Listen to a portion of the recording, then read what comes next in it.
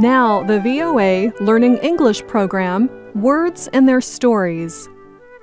Language changes over time. Many words and expressions have changed over the centuries.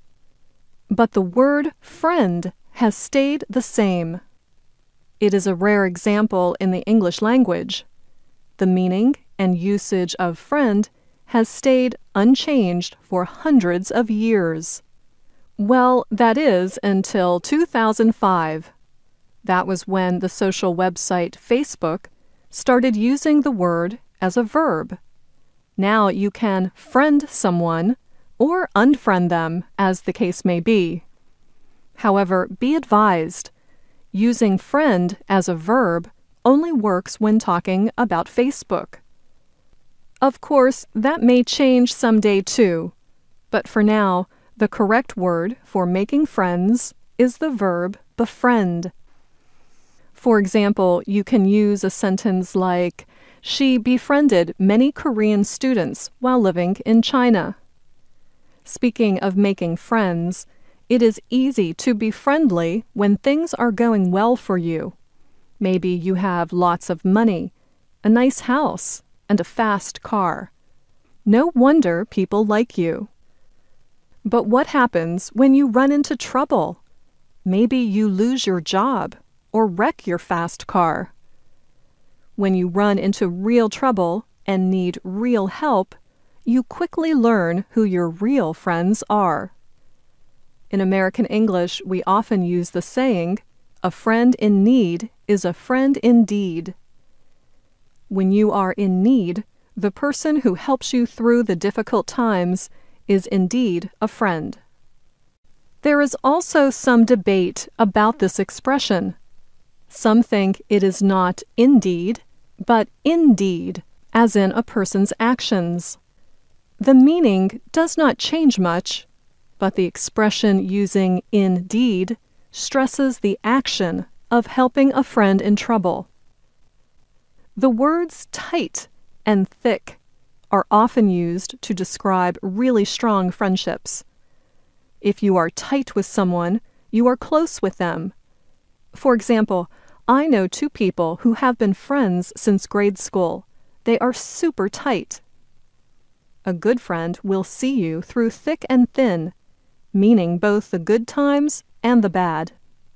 One of my favorite expressions to describe close friends is to say they are thick as thieves. This may sound as if the friends are living a life of crime. Not so, but the saying may have its roots in criminal circles, which gives this expression a somewhat risky feeling. Some word historians say this expression began in 17th century England, within thieving communities. Thieves would often have secret languages to communicate. Today, thick as thieves describes people who understand, trust, and defend one another. Speaking of crime, we sometimes joke that two people are partners in crime. Again, it doesn't mean they are actually criminals. This expression means that you always know what the other person is doing. Two people do not have to be together all the time to be called two peas in a pod. Peas growing inside a pod are often very similar. So people who are like peas in a pod have a lot in common. If two people are always together, they are said to be attached at the hip or joined at the hip, even if they are very different from each other. Some people get along so well, it's as if they were made to be together. A dated expression that describes this relationship is to go together like a horse and carriage. These days, Americans rarely say that. Instead, you might say they go together like milk and cookies. Or you could use other foods that go well together, like mac and cheese, salt and pepper, or peanut butter and jelly, which is very American. But if you do not get along with someone, then you are like oil and water. In other words, you don't mix. And that brings us to enemies, which will be the subject of another Words and Their Stories. I'm Anna Mateo. Try using some of these expressions about friends in the comment section.